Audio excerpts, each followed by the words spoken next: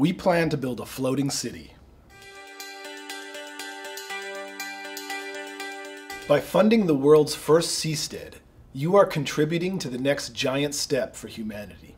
My name is Joe Quirk. I'm the co-author of the forthcoming book, Seasteading: How Floating Cities Will Change the World. 5 years ago, the Seasteading Institute envisioned a world with thousands of floating cities. Seasteads, each floating in international waters and testing fresh ideas for governance. Today I'm speaking to you as a seasteader who is ready to take the plunge and move to a floating city. Opening new frontiers has never been easy. For 5 years, we've been researching the technical and legal challenges of establishing free cities on the high seas. People from all over the world have contacted us asking how they become seasteaders. We've done the research, we've built the movement, now it's time to build a seastead. We want to attract residents, businesses, investors, and developers to make this happen. You can read more details about our action plan here at Indiegogo or at our website, seasteading.org. But here are the 3 main components of this project in a nutshell. 1, we're conducting a survey of potential residents, asking them what they want from a seastead.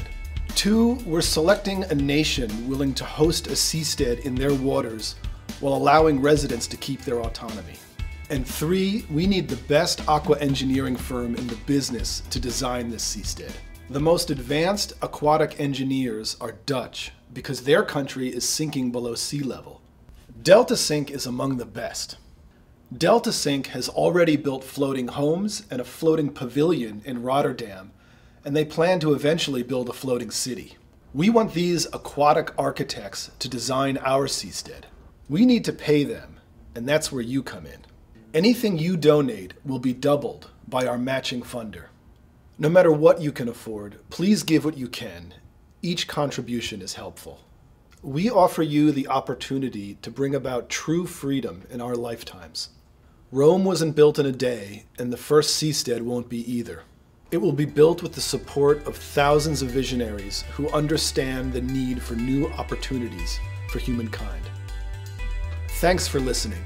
We'll see you on the high seas.